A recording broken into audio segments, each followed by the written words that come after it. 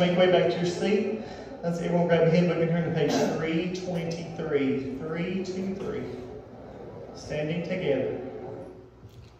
Good morning and welcome to Grandview Park Baptist Church. Just glad to see you here out in the parking lot on Facebook, YouTube, and we're going to be trying to get things worked out where maybe we can get inside and outside too. We'll be doing both, I'm sure, but we're going to meet next week and discuss this and how we're going to do it. So the main thing I'd like to ask you is for your cooperation and your support, just like you have been through all of this. And I do have something to announce. J.R. Maxheimer is going to be our chairman of the deacons this next year.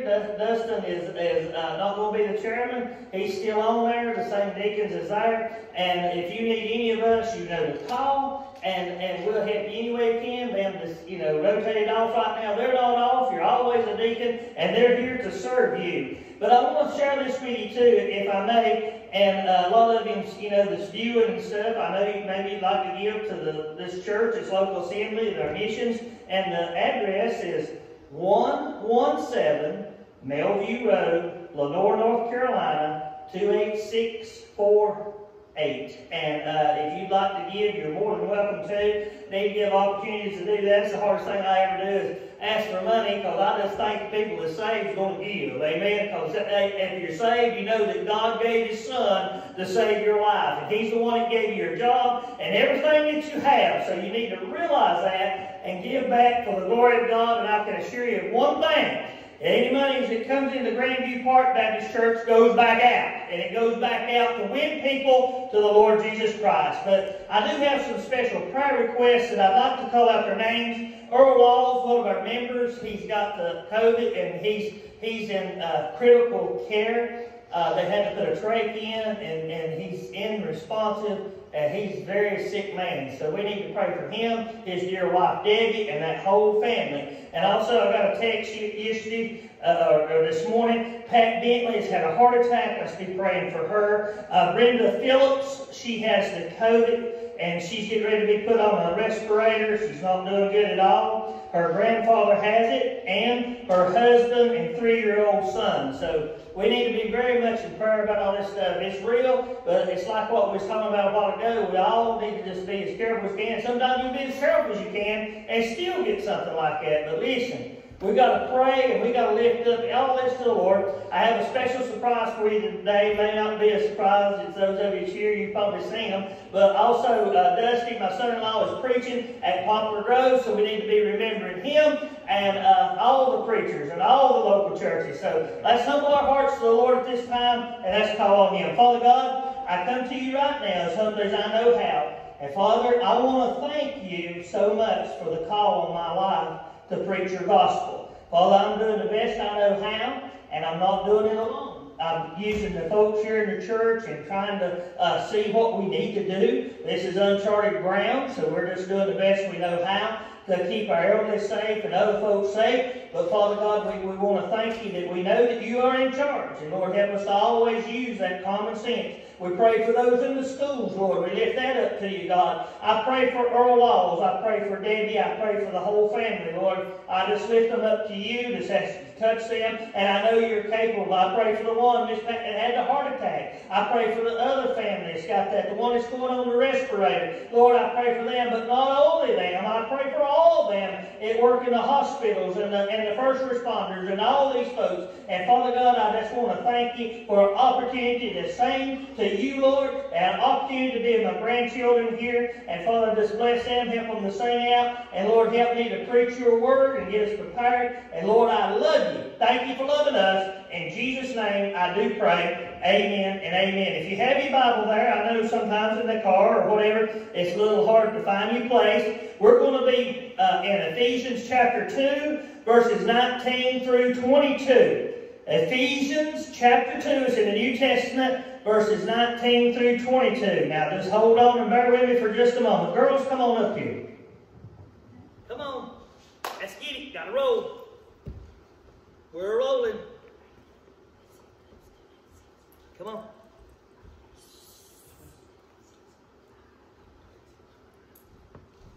Stand right here. Good? You sure? Okay. microphone. Say hello out there. Okay, come on, Ray. All right. Are you good there, Allie? You want me to get closer? I'll get close. You want to get closer? Stand still, Ray. How about that? Got it? Okay. All right. All right. Ray, can you get that out of your mouth and tell them hello? Say hello. Hello. Hello. All right. Well, now we're going to sing Best Thing Ever Happened to Us, right?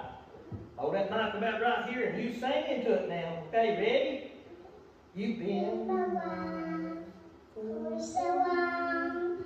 You were right and I was wrong. I can't repay all the love you've given me when no one cares. I was around, but you were there to be the best thing that ever happened to me. It all To you, Lord, all I have is yours, Lord. Take my life, make me want, have me be. I'm your child, and you're my father. I'm the clay, and you're the potter. You're the best thing that ever happened to me. Amen. Good job, girls. Amen. Here you go. Thank you so much for helping me this morning. Amen. Give me just a minute, church. There you go. Go to Bubbles. Papa, preach.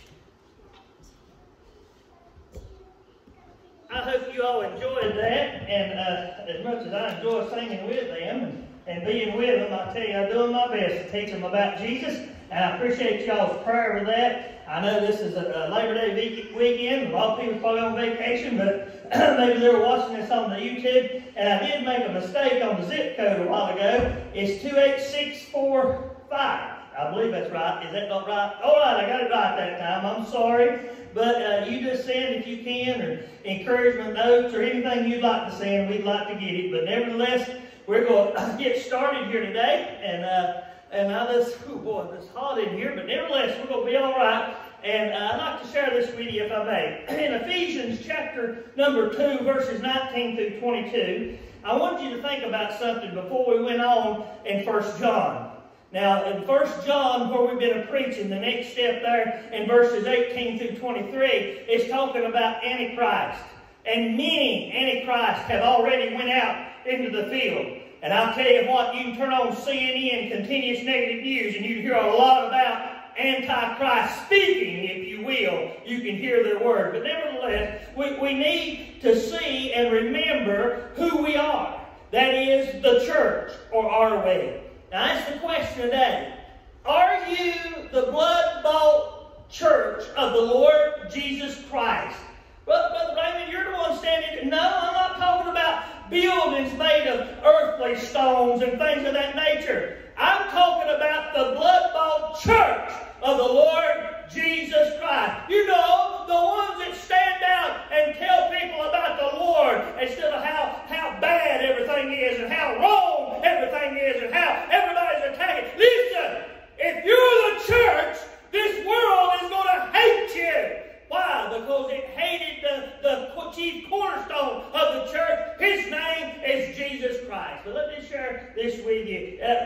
These 4 verses in Ephesians 2, 19 through 22, gives us 6 pictures of the church. 6 pictures of how the church is supposed to be and what we're supposed to be about. Now, I'm going to tell you something. A lot of local churches have went into left field, if you will, and they're more focused on how they appear and how they can play ball and how they can reach the children. You listen to me and listen to me real good. If Jesus Christ is not the motivation of reaching the children and the elderly and everybody on the planet, you have no cause. Listen, there's nothing wrong with having a meal or having a ball game or something of that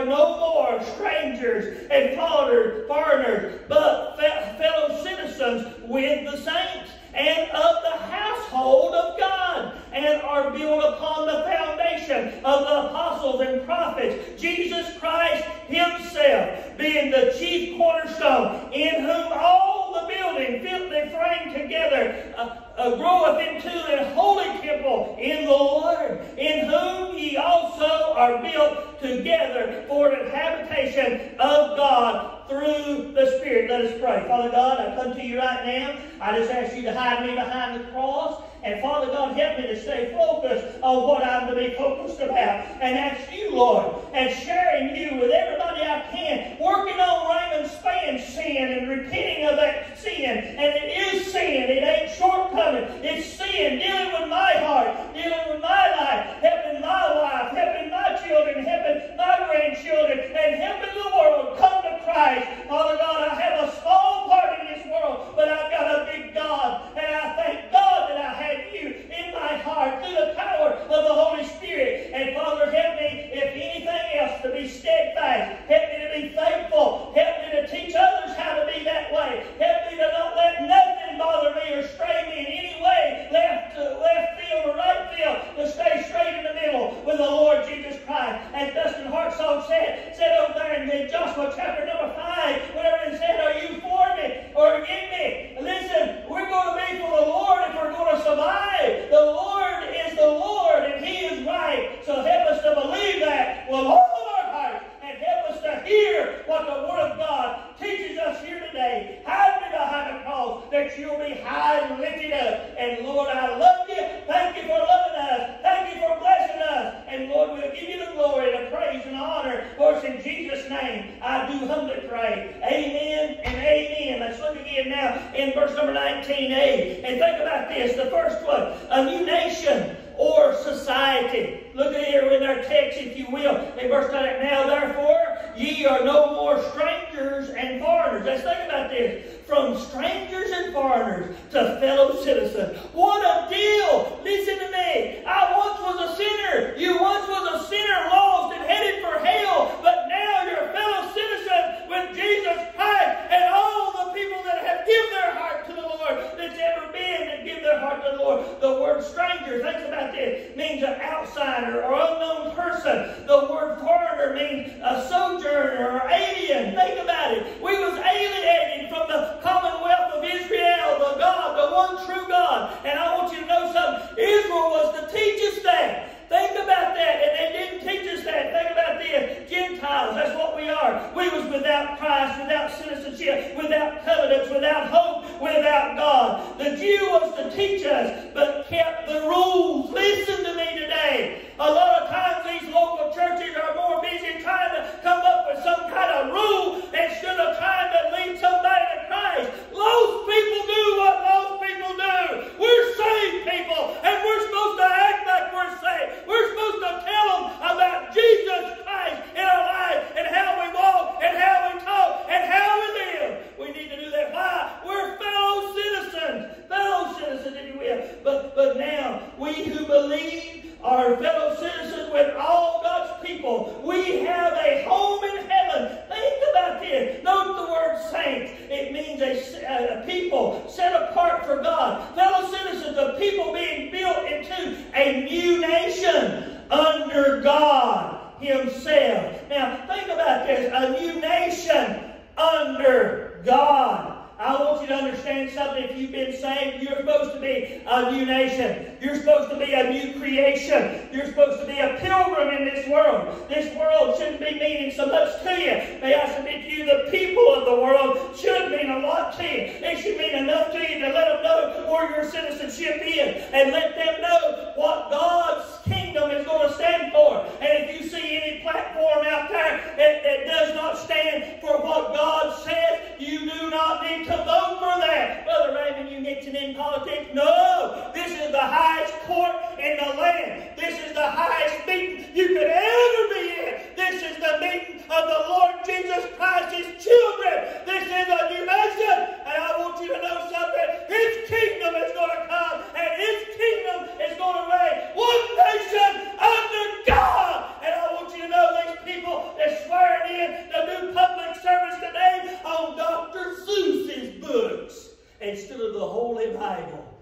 I want to tell you something. That ought to send up a red flag even to a lost man or a lost woman. There's something wrong. What? Lost people is trying to take over this great nation that's under God. That's what you should be seeing, Brother Raymond. Are you just seeing it blinded? No, ma'am. No, sir. How do you know that, brother? Let me just meddle just a little bit. Jesus Christ is the light. Them that know Jesus Christ, His light reveals sin. Whose sin does it reveal? Mine. My sin. Whenever I deal with my sin, and I call it sin, and I repent of my sin, I can see sins of others, and it breaks my heart. Why? They have souls, same as me. But they have a choice. And the line's being drawn in the sand. Listen, we're near the last days. I know that if it's 1,000 years, it's near the last days. And I want you to know something. There's still lost people out there that need to hear the Word of God. And we need to tell them they ain't no other way to go except by Jesus. And if they receive Jesus, they need to deal with their sin. If the book calls it sin, it is sin today in 2020. And a time like in 2030, it'll be sin. And it needs to be dealt with by the blood of the Lamb that died for all sin. That's how you made fellow citizens with the saints. Could you imagine telling one of these people that lived back then that there was no Jesus and we can live any way we want to? Listen to me. They would tell you, listen, you must be born again. You must be saved. And they would show you how to do it. And they'd live their life in such a way. We're a new nation of people. We're a new creation. We're a society set apart that's going to last forever. If you're the church, if you really believe that Jesus Christ died for you and rose again on the third day. Now, let's look at verse number 19b. I don't want to live on a sad note there, but the truth's the truth, and the truth shall make you free. God's family. You're part of God's family. Look with me here in 19b, and the Bible says Jesus Christ Himself. I'm sorry, verse number 19. And of the household of God. I'm sorry, God's family. I can't see good. I'm crying to the household of God. You're part. You've got a home. Listen to me. We have been adopted. I don't know if there's anybody out there listening to me that is adopted or anything of that nature. Amen. I got one in here raising their hand that's doing the Facebook thing. She's adopted. Listen, they can't give you back, honey. Amen. If you've been adopted, you can't give them away. I want you to know something. God has adopted us if we have believed in Him. And even if we have not believed in Him, He sent His Son to die for the lost sinner. He's the Savior of the lost, just like He's the Savior of the saved. We went over that. But think about that. You are adopted. Think about it. We are experiencing God's family. And I want you to know something. I miss seeing you all. I miss hugging you all. I miss being in here with you all. Don't you never think I don't miss that. I miss going to church 6-7 times a week. I miss it with a passion. But I know that I got to be saved too. And we're experiencing God's family of love and care and interest and concern and help and provision and protection and compassion and training. And I want to tell you something. A lot of times people get saved and then they don't come for the training. If you get saved, I want you to know, whenever we can, you need Sunday school. You need to be there. You need to be able to ask questions and be a part of it. Preaching is a different thing. It's hard to stop me and ask a question. Why? Because God chose the foolishness of preaching to save them which is lost. 1 Corinthians chapter number 1. Not foolish preaching, but it's foolishness to the lost man. And we got to keep them trucking, because a lot of times the lost man is just as quick to get out as he is to get in. And I'm sad to say that there's a lot of people that say that their church is quick to get in and wants quick to get out. Think about this. Every person in the household has duties to perform. Do you realize you have a duty? Well, Brother Raymond, I can't play the piano. I can't play the organ or the bass guitar, and I can't pray, and I sure can't teach. Show up. Show up at your first duty. Show up. Listen with your ears. Look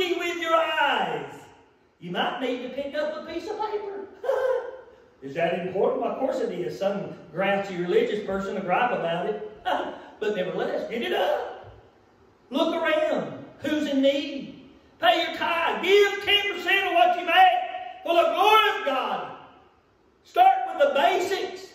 And whenever you start with the basics, you'll start realizing you're part of the family. You'll start seeing people in need, and you'll start telling them about the Lord. You'll start telling them how God brought you out of your sin and your trouble, and how you still have trouble in this world, but you have great joy. Why? Because you got great peace, because you made peace with God through His Son, Jesus Christ. And we all are to build up and strengthen the family of God.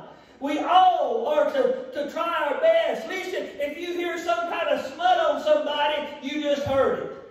Brother Raymond, I believe that that's on Facebook is the gospel. If they're reading the book that I'm reading and they're sharing Jesus Christ, that's the gospel. Anything else is what she said or her said, okay? Or he said, okay? Keep that in mind.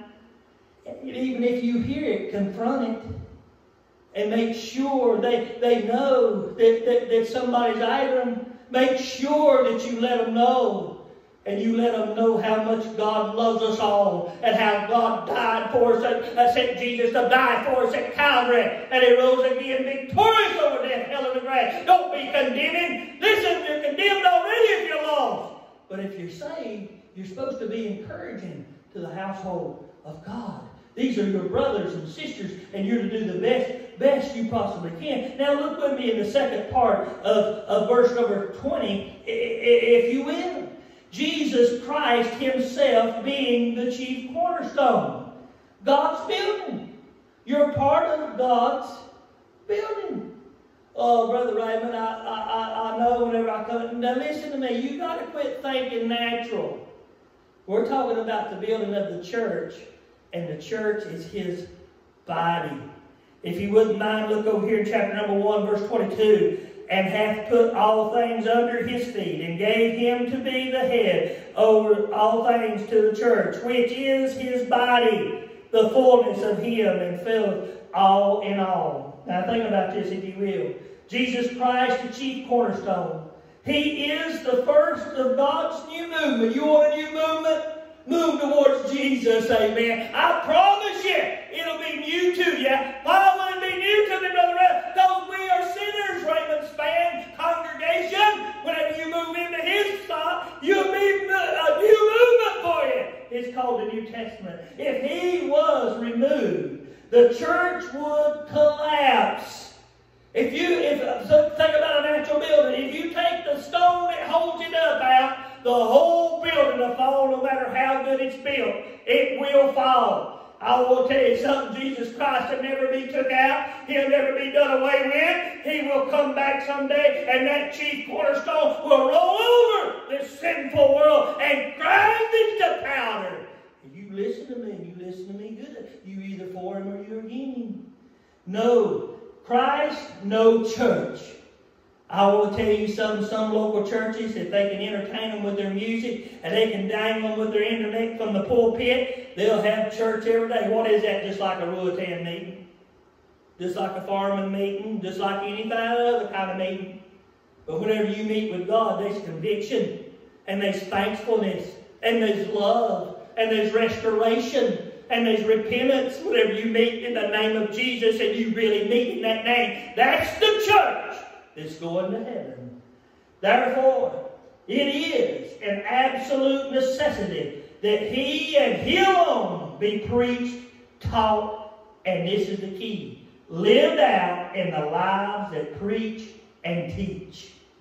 Them that stand up and read a text and try their best to tell you what that text that says, they better be a showing up, they better be a going out, and they better be doing what it says. Brother Raymond, why? That just ain't my thing. Listen to me.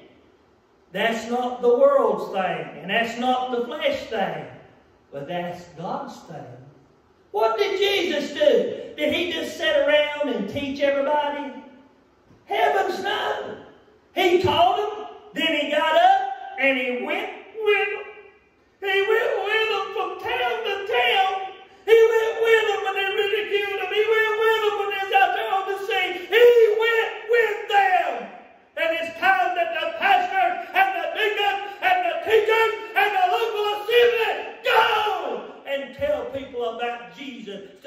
about what color the carpet is or what time is the building going to be done. Lord help, you are the building. Get out there and be the building. And let people know who you standing for. Building. Let's go on. It must be preached, taught, lived out in their lives. That's the hardest thing to do. You know why? When you're blessed to be able to preach and you're blessed to be able to teach, they think that's just all there is to it. Okay, I'm done. I did good. And they do good. But you let them get out in public. You let them, whenever things is hard, see how they act, see how they talk, see how they bring up their children. You know, there's a verse in the Bible, I think it's over in Ephesians there. It says, fathers bring up the children in the way they should grow. I think that's in the Psalm, but there's another note there, the admiration of the Lord, to obey your parents, and fathers don't provoke them to anger. Bobby Pritchard said, it seems like in America anymore, children bring up your parents in the way they should go, and whenever they grow old, you'll just bury them. I thought somebody would at least blow their horn on that one. Let's go. 20a. Look at the first part. And are built up upon the foundation of the apostles and prophets. Jesus Christ is important, but the prophets. And the apostles, think about this, sweet people. Their record and testimony of the Word of God is the foundation upon the church is to be laid. Dusty Bean said this, whatever he is here preaching, I never thought of it. Whatever Jesus told them to go back there and get the net when he's there feeding them, Peter went by himself. It took all of them to bring it up, but he went by himself and got it and brought it in there. Oh, Peter must have been strong. No, it's called being obedient to God. I want to tell you something. I've seen people in wheelchairs. I've seen people that's paralyzed. But whenever the Spirit of the Lord came into their heart, did they get up and walk and run, Raymond? Not in the sense you're thinking.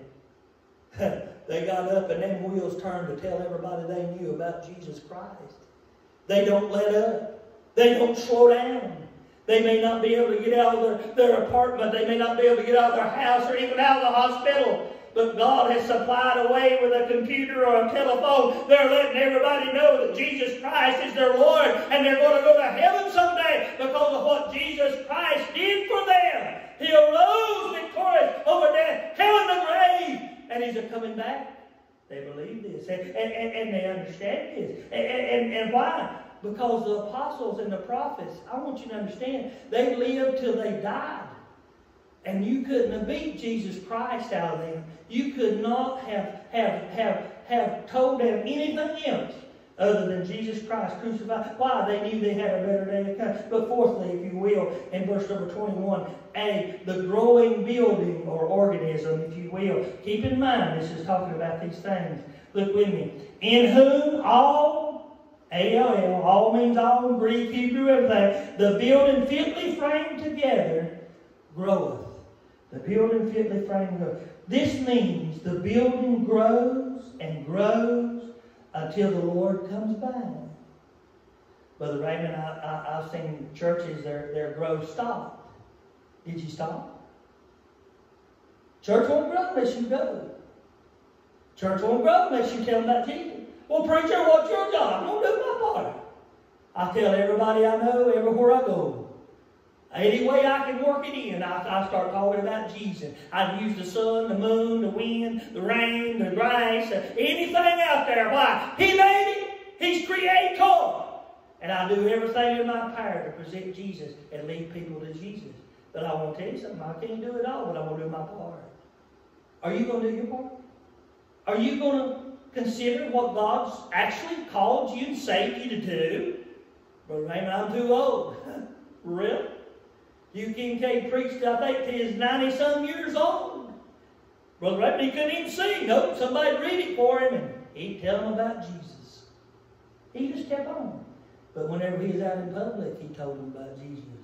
Even on his deathbed, he called and asked the man if he was saved on the telephone. My. Let me explain every believer within the building is a part of the building and expected to fulfill its function. Within the building, that is, every believer is a laborer who is excited to be busy adding on to the building of the church. We are all to be bringing new stones and fitting them into the great building of God, the church. We're supposed to be bringing everybody we can to the church. Does that mean this physical building around? Oh, yes, it means that too. But do you realize that you can lead them to the Lord with sweat running off of you, pulling weeds? Do you realize you can lead them to the Lord frying cheeseburgers and packing them buns together? Do you realize that God will look at you that you can do His mission? Because He called you to do His mission. In Matthew 28, 19 through 20, I don't want you to just take my word for it, but the Bible says, "Go ye therefore, teach all nations, baptizing them in the name of the Father and the Son and the Holy Ghost, teaching them to observe all things whatsoever I, Jesus, have commanded you, and lo, I am with you always, even to the end of the world." Amen. Brother Raymond, they say I can't do that. I will tell you something. Go to Walmart when it's raining, take your umbrella and lead them people out to the car with that good old umbrella and tell them how God blessed you with that good old umbrella and let God take over.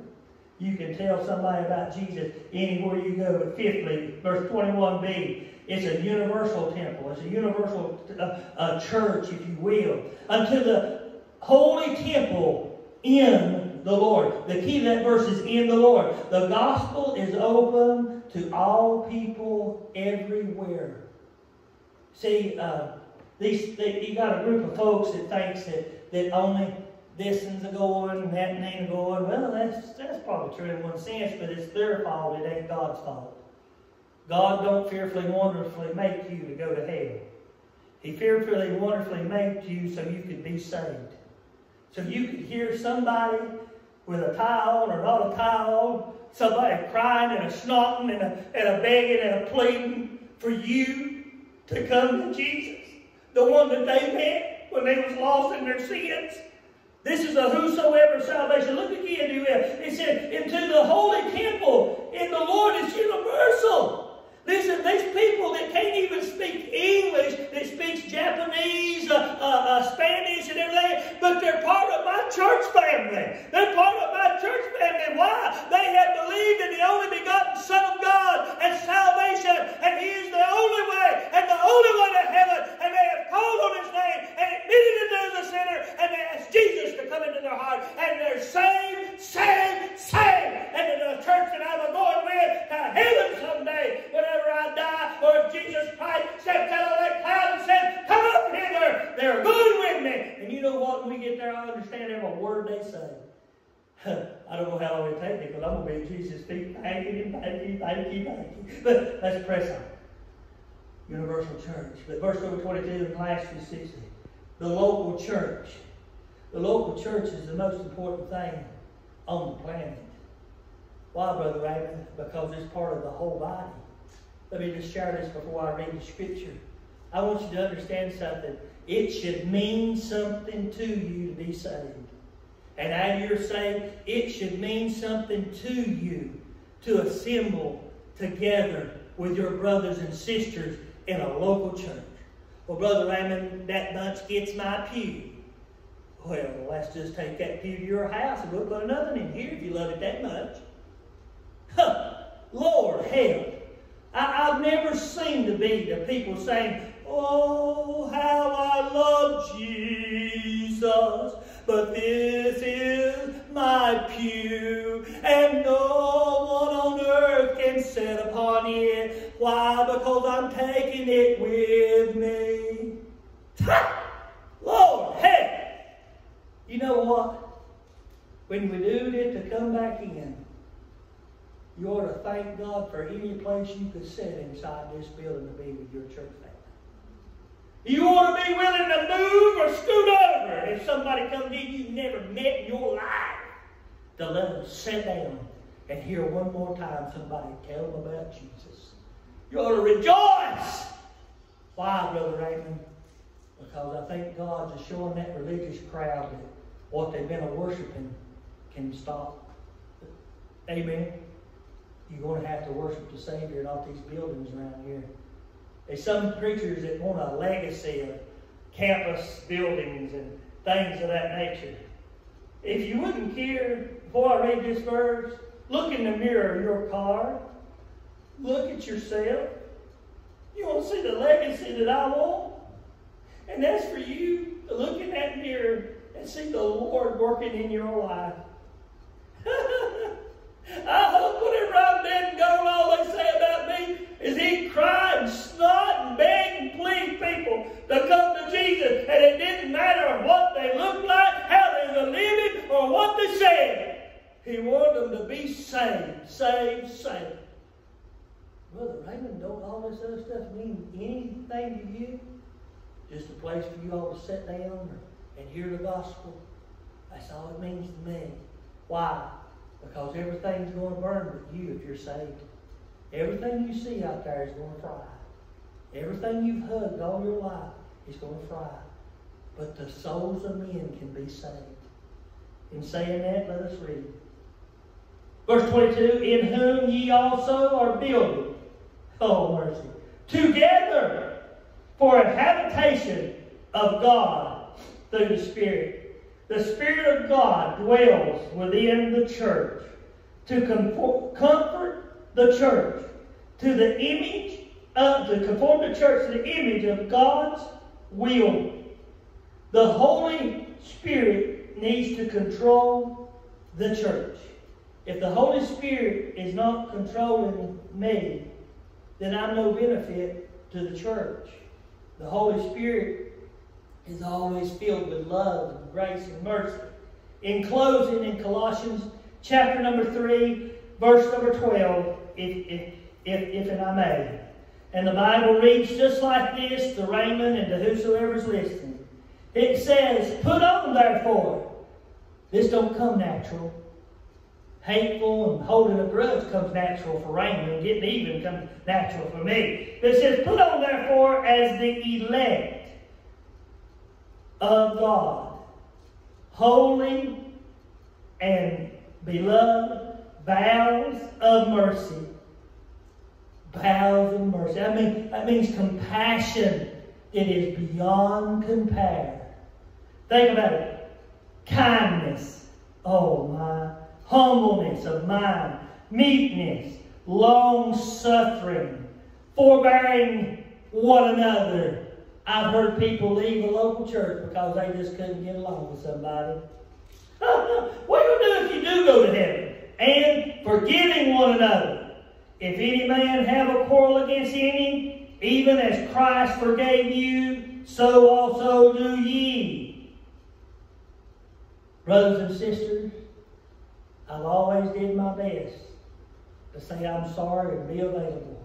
Some haven't answered the phone, some don't want to talk. I honor that and respect that. But I still love them, and I'm still going to pray for them. And above all these things, above all, put on charity. That means love, sweet people. Not lust, that means love. Which is the bond of perfectness. People always want to be perfect. Put God's love in your heart and in your life. And let the peace of God rule in your hearts. You know what is killing a lot of pastors and people who lead in a church? They're probably preaching and they're probably practicing, and it just feels like they're beating their head against the wall. And you know what? It's easy to feel that way. And I try not to let it last no longer than 5 minutes. Why, Brother Raymond? Because I've still got the book. I'm saved. I'm called to do what I do.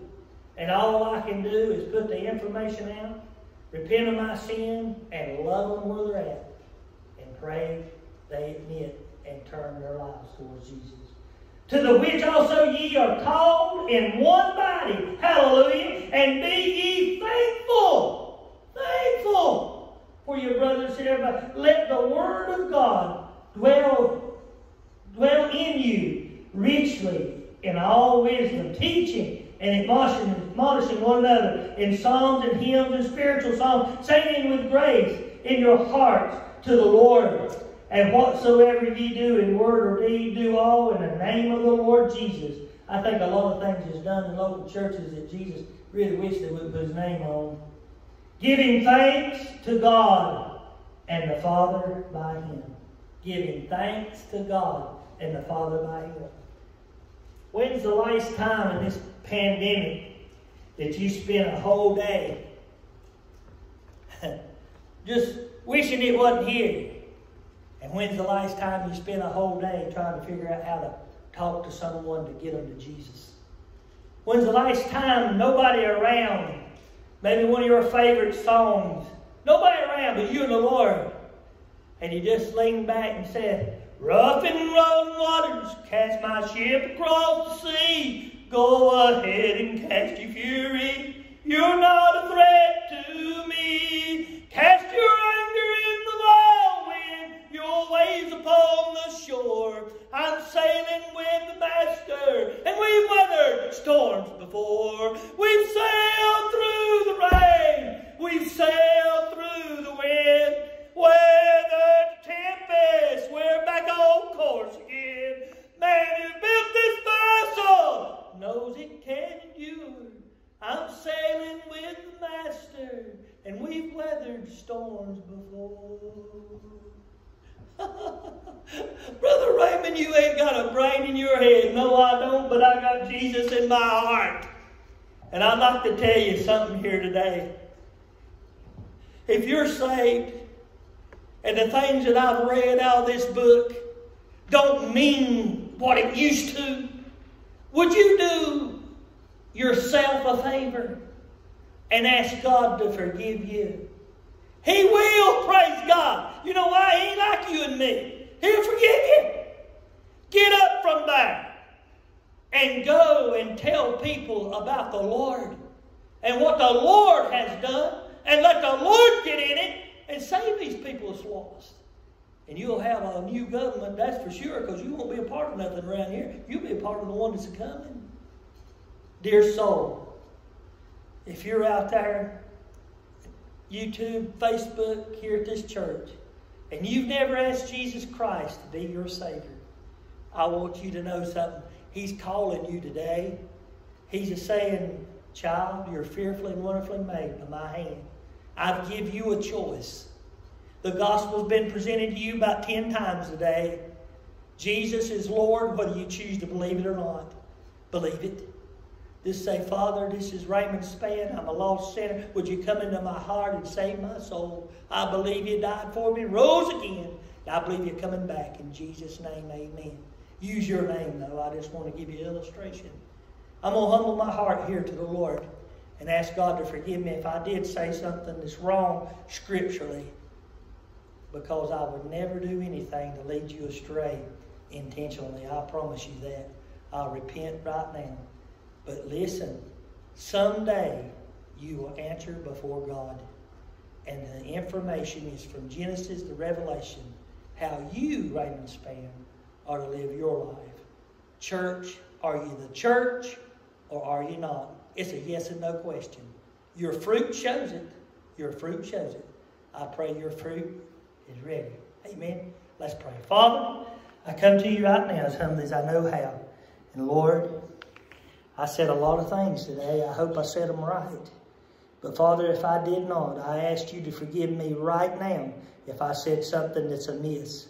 But Father, magnify your word in the hearts of these dear people. I love them. I thank God I'm here at this local church. I pray to God that they'll be strengthened by the Word of God and my encouragement to them.